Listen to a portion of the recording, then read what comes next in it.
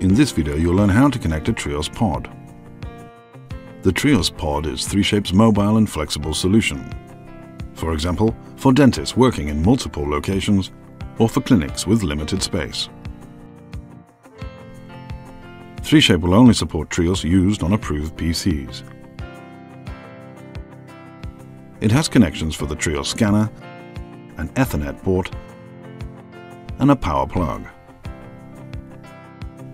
The package includes a small USB to Ethernet converter, an Ethernet cable, and the power adapter with matching power cord. Each cable fits into a single connection. Ensure that the red dot is pointing upwards. Remember that during the connection, do not force any plugs. Press only very gently. If something doesn't fit, check the wire or the port. Simply connect the Trios 3 to the USB 3 port of the PC and start scanning. You've now learned how to connect a Trios pod, and thank you for watching.